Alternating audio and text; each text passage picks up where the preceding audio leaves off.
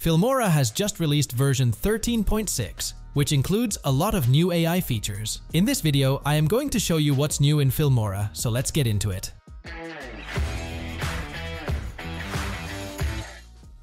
Hello everyone, I hope you are doing great. Before we get started, make sure you update your Filmora to the latest version. If you don't have Filmora yet, you can download it for free through the link mentioned in the description below. The first tool on the list is the AI Vocal Remover, and it's amazing. This AI tool helps you remove vocals from your music, allowing you to separate the vocals and background from your audio. This comes in handy when you need just the background track of any music, or when you only need vocals or voice from an audio file. Let me explain how it works. First, listen to the audio track, which has a mix of vocals and background music.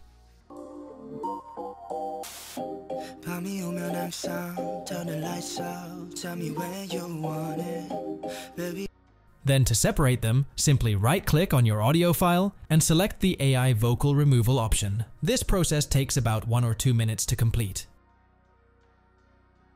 After that, you'll have 3 tracks: the original one, the isolated vocals, and the background music. By muting the original and the third track, you'll hear only the vocals.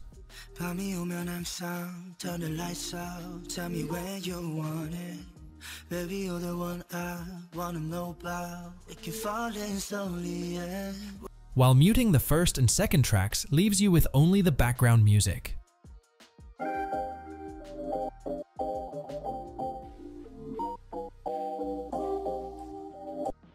This AI tool is incredibly helpful for separating background music from any music video, and you can easily use it in your videos for platforms like Shorts, TikTok, and Instagram Reels. The second new AI feature is AI voice cloning, which helps you to easily clone your voice.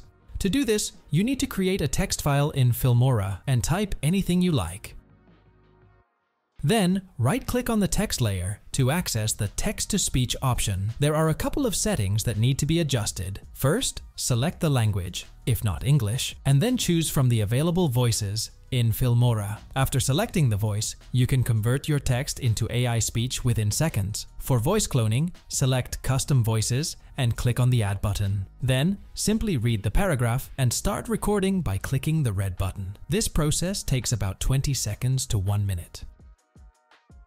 Once you're done, hit the Clone the Voice button, and it will start working on your voice. Within a few seconds, it will create the voice of your voice. Now, you can see your voice has been added. You can easily convert any text into speech using AI cloning in Filmora. This AI feature helps you save a lot of time, and also allows you to convert the language into another language. The next new AI feature in Filmora is AI stickers. You can now generate stickers using AI. To access this feature, go to the Stickers menu, then select AI Stickers.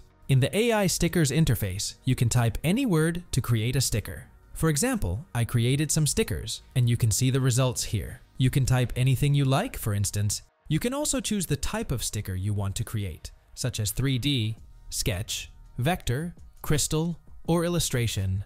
After typing, hit generate, and the sticker will be created for you in seconds.